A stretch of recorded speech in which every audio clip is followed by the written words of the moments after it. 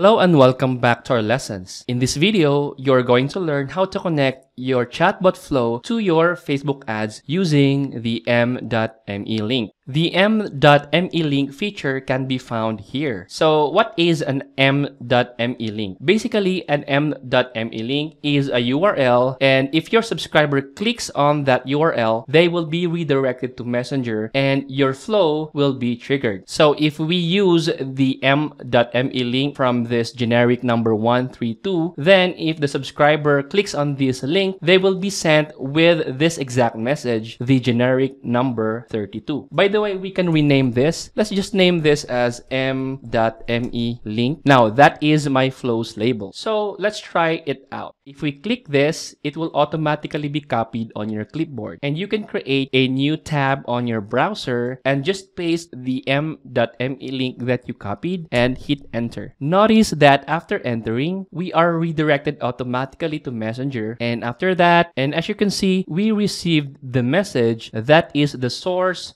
of our m.me link. Now, how are we going to use this for Facebook ads? It's really easy to do. First, let's go to our Facebook ads manager. Alright, we are now on our Facebook Ads Manager. Let's create a new ad. And this time, we are going to use traffic. Now, why did we use traffic? Because the traffic objective campaign allows us to configure a URL. There are also other campaign objectives that allows URL configuration, such as brand awareness, reach, engagement, and conversions. But in this video, we are going to use traffic. Now, hit continue. And now, under the campaign configuration, simply configure your campaign the way you see fit and then click next. Now we are under the ad set configuration. For the ad set configuration, make sure that you use the website under the traffic source. So go down, set your budget, set your target audience, and after that, click next. Alright, we are now on the ad configuration. So let's configure the ad quickly here. Now, we are on the ad configuration. First, make sure that you use the same page as the one you used to create your chatbot flow. In this case, I used the Chuck's Burger page. Next, you are going to completely configure your ad creative.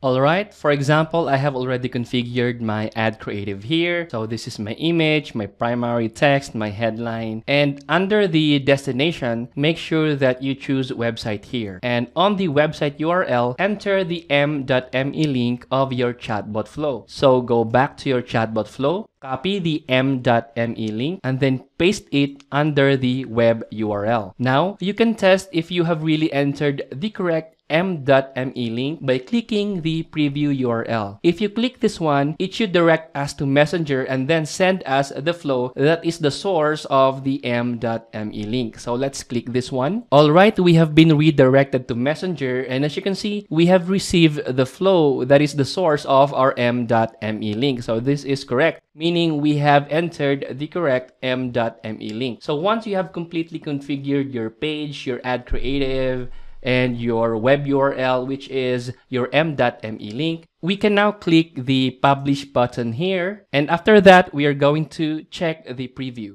Alright, our ad has been published. To check the preview, let's close first this one and then go to the ads creative section and click your ad creative here and then click the preview button. And after that, click this share drop down and then click the share a link. And after that, copy the link and paste it on your browser. And then after loading, it should show us the ad preview. Simply click the show ad button here. And then after that, you should be able to see the preview of your ad on your placement. In this case, I included the desktop newsfeed placement. That is why I am now seeing it on my desktop newsfeed. So once you see the preview, test by clicking the button here. In this case, learn more. And after that, it should direct us to Messenger. Alright, this is a success. We have been redirected to Messenger as intended, and we received the flow that is the source of the m.me link. It means that we have successfully linked our Messenger chatbot to our Facebook ads using m.me link.